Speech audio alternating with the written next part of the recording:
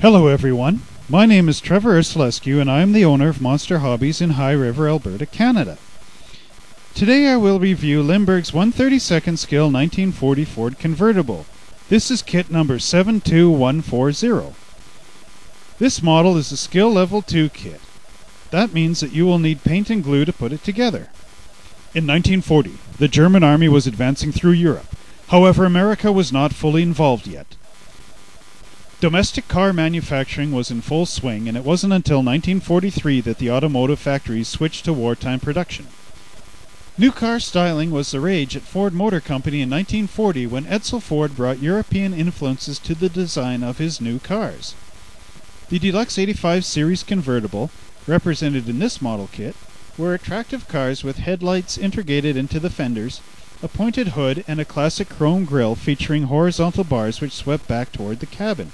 The fenders flowed well with the belt line and sloping rear deck. The raked windshield gave it a fast look. Is it any wonder that many of these cars ended up as World War II staff cars for the United States Army? Looking at the box on this new edition, the two called-out features of this kit are the detailed chassis and the detailed wheels. This is rather unusual because this model includes many other detailed items that would make a good selling feature, like the accurate dashboard, the outstanding grille detail, and the excellent undercarriage. All pieces total 31. The box recommends that you should be 10 years old to build this kit. I do believe, however, that an apt 8-year-old could build this model with adult supervision.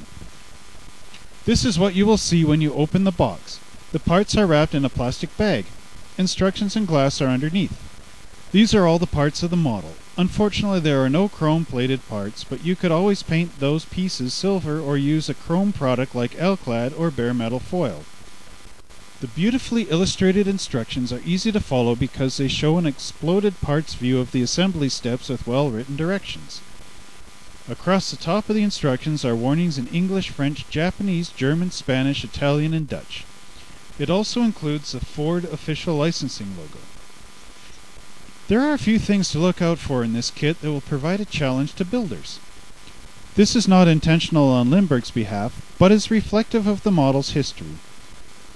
Originally, this kit was produced by Palmer in 1960.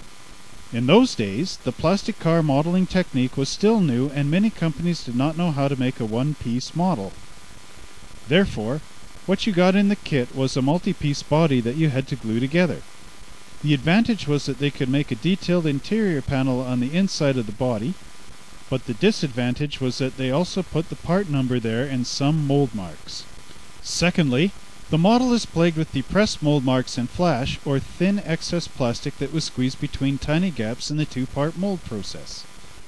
Flash and raised mold marks are easily removed with your hobby knives and sandpaper.